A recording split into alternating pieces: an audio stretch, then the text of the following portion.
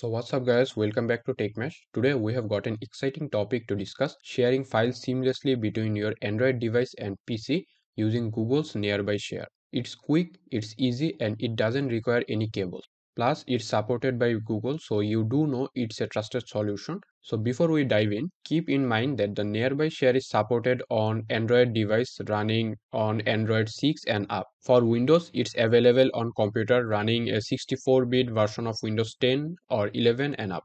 But first, what exactly is Nearby Share? Well, it's a fantastic feature by Google that allows you to share files securely and wirelessly with nearby devices. Whether you want to share photos, videos, or document, Nearby Share has got you covered. So here, just go to the description and go to this link and then click on Get Started to download the software, the exe file of Nearby Share for Windows, and then just double click on it and click on Run. So here you can see now the software is installing on our Windows PC. Also keep that in mind that ARM devices are not supported, and also Bluetooth and Wi-Fi is required to have the Nearby Share running on your PC or laptop. So here we have installed the Nearby Share application. So we need to just search for Nearby Share here. And here you can see this is the application that we have just downloaded and installed. So just open this application. So this is the interface. So here you can see we have put the device name here, and also here is the settings. So if you just go to the settings, here you can see you can change the device name, and also you can change the location of where your files will be saved or downloaded, and you can also change the device visibility. So if you just click on here you can see you can select everyone, or like you can select contacts and whatever you wish, and then here you can see it is selected to use everyone mode permanently or temporarily. So you can choose any of them depending on your convenience, obviously. So we have selected everyone, receive from everyone. So now here you need to also turn on your Bluetooth and Wi-Fi for this software to work. So here you can see that we have turned on our Bluetooth on our laptop. So let's close this now.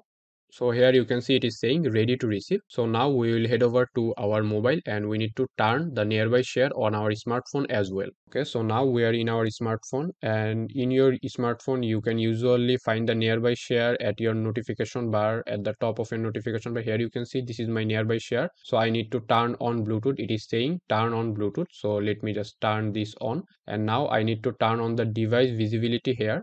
So here you can see the same option is available: contact, everyone, or your devices. So here we are selecting everyone and then click on OK. And now we can send any photos, videos, or any kinds of file. For example, here you can see this is a photo. So let's say that I want to send this photo to my laptop. Then I will just click on share, and then here you can see the option Nearby Share. So I will select this option. My laptop names popped up, Rumman's laptop. So here you can see I have just tapped on here, and here you can see that I have a notification received on our laptop. So we will just click on accept, and here you can see we have just downloaded the image. So it is pretty fast. You can like send couple of GBs videos in a couple of matter of seconds or minutes. So I would say that yes, it is pretty fast compared to the other software, third-party software that you use. And if you want to send files from your PC, then you can just here click on files, and then you can select any kinds of file you want to send. It could be as photos. Here you can see, let's say that we want to send this video. So I have selected this video here. It is a screen recording,